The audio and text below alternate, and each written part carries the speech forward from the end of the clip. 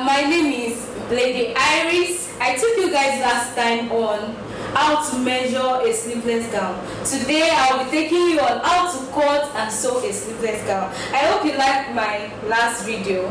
If you do, please click on the subscribe button to subscribe to my channel. I'll be so happy to have you watch all of my videos. Thank you. So now for cutting, you need a scissors, you need a measuring tape, you need a tailor chalk. This is not a tailor chalk, but I'm going to be using this because I couldn't get a chalk, and you'll be needing pins. So to start your cutting, you first measure your fabric using the measurements you've taken. So you fold your fabric this way. You fold it the back of the fabric. So this is the front of the fabric and this is the back. So you fold your material into two. The first measurement you take is your length. You take the length of the material.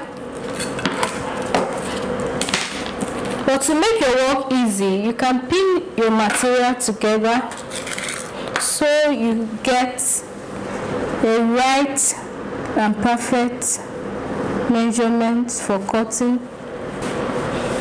Because our material is not too long, we'll be making use of the length of the material. The length of the material is 34. So let's assume the length of our dress is 33.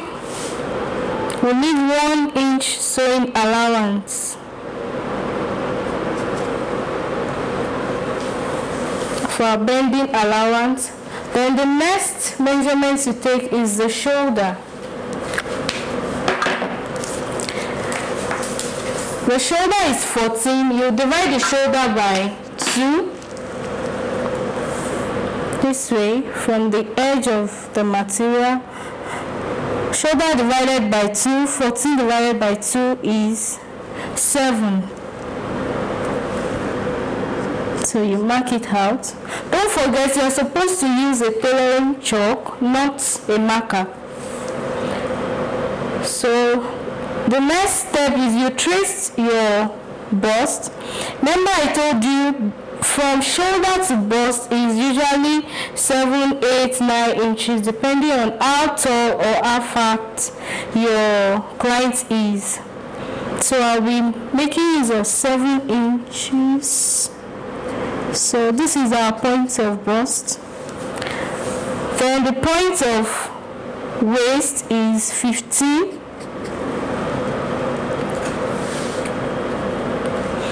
And the point of hip is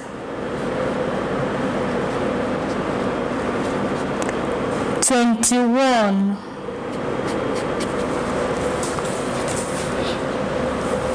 Now we measure our bust. Our bust here is 38. 38 divided by 4, we have 9.5. You place your tape here.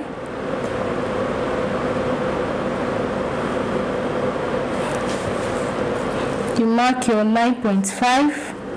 Then you add 1.5 inch sewing allowance. You mark it. Then you go to your waist.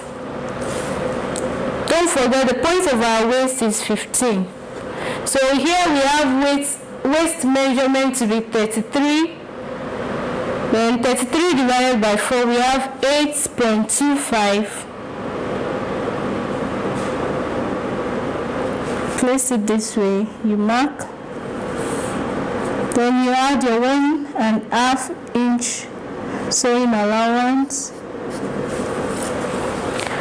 Then the hip, we have 41 divided by 4, we have 10.25. You place and mark. Add your allowance 1.5 inch. So this is how you get your measurement. Then now you trace your shoulder to the point of the bust. That will give you your armhole. This way, you can use your ruler to get a straight line.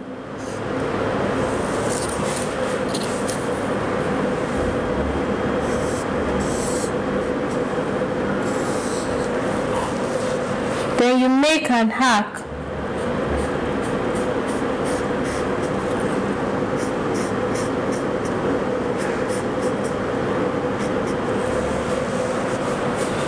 The next step is to trace your marked areas to form the shape of the dress.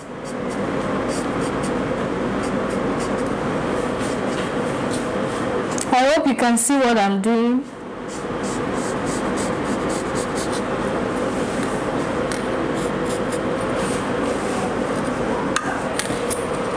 This is where you determine, after the hip area, this is where you determine if your gown is going to be a pencil gown or a free gown.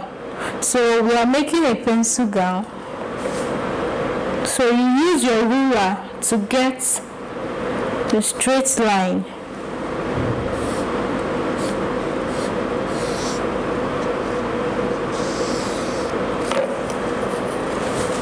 You can see this is what it will give you.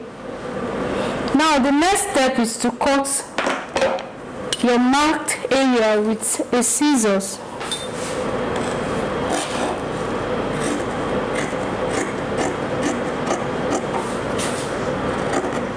Don't forget, you're cutting the arc we've made here so that it will give you a curvy armhole. So this is what we have after cutting. This is what we have. So this would be the front of our dress. Now we are going to cut the back side. You get your material and fold it into two. Now you don't need to take the measurements all over again. You just place the first material you cut on the second material. You align it very well. Make sure you use your pin to hold the material so you can get your actual measurements. Now I'm going to leave a space here, 1 inch allowance for zip here. Before cutting for the back, we need a zip for the back. So I will leave 1 inch allowance. Use your tape or your ruler to confirm it's exactly 1 inch. Then you hold the material together with your pins.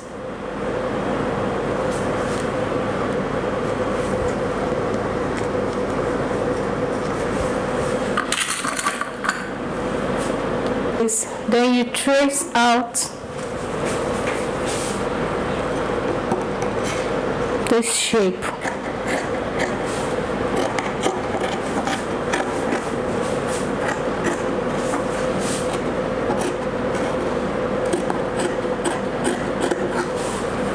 Don't forget, you already have sewing allowances on this first material we cut, so automatically the second material has sewing allowances also. Now this is what we have. The next step is to cut the neck. Usually the basic measurements for cutting a lady's dress neck is 3 inches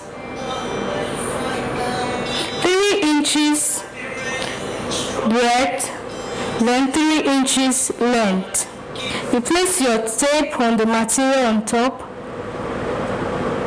You mark your 3 inches breadth,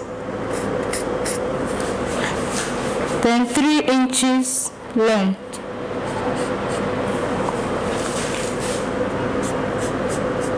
Then you join together with a curve. This way. You see? But since we want our gown neck to be wider, we are going to add 1 inch to the breadth and 1 inch to the length.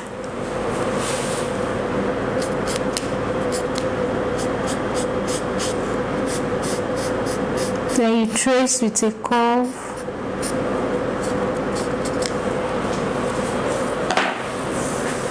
If you want a rectangular or square neck, you use your ruler to draw a line, a straight line for the length and a straight line for the breadth.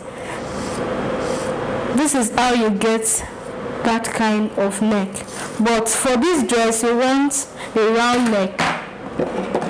So we cut out our neck. Then you make a slant on your shoulder. If you notice your shoulder isn't straight, so you need a slant to get the accurate measurement of your shoulder. So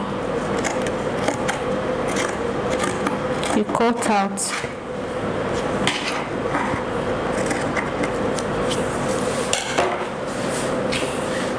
Then you remove your pin.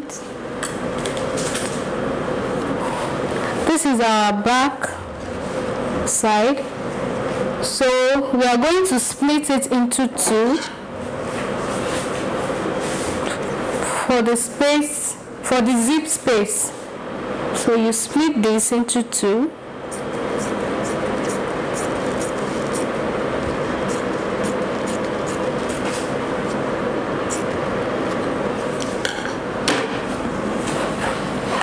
In order to get accurate cut, please hold your material with the pin. Hold the edges together with the pin.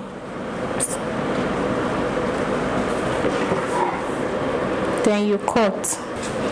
This is how to cut our sleeveless gown. This is how to cut our sleeveless gown.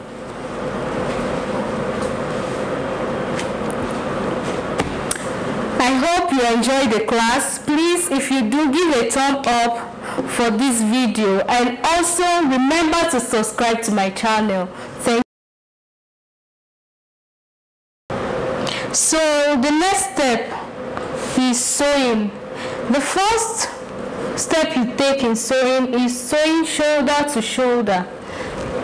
You put your material to face each other this way. You can use your pin to hold.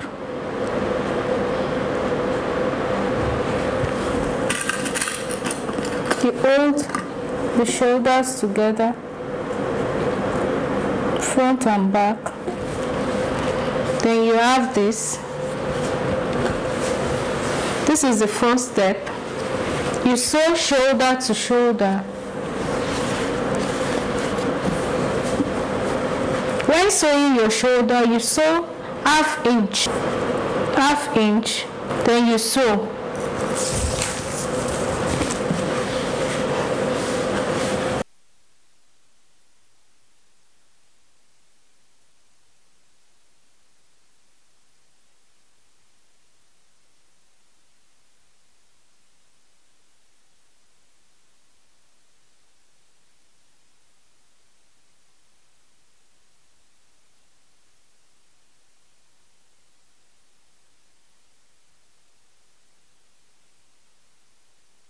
So now this is what you get after bending the neck and the armholes. You see, so neat. This is what you get. Then you join the sides together this way.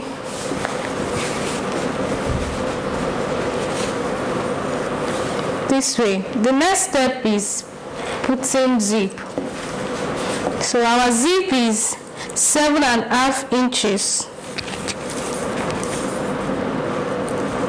7.5 inches. So you measure 7.5 inches here where you cut your zip allowance. Then you mark with a chalk or a pin. Then you join the rest part together. Don't forget you left 1 inch allowance for the zip. So you're going to join the 1 inch allowance together, after which you bend the tip of the gown. You double bend the tip of the gown, and that will be all. So this is what we have after inserting the zip. I'm going to give a different tutorial on how to insert a zip in a dress. So after inserting your zip, you bend the tip of the dress this way. You can do a double sewing if you have a material that loses. So this is what we have. I'm going to put this on so you see how the dress looks like. If you have a belt, you can use your belt to support it, to give you a very fine look. You see? You see, you can actually stay at home and slay. You can actually stay at home and create designs for yourself by learning. You need this channel to sew this beautiful dress. So please and please, if you have not subscribed, please click on the subscribe button and subscribe to this channel, and also drop a comment for us in the comment section. Don't forget to give a thumb up for this video. Thank you.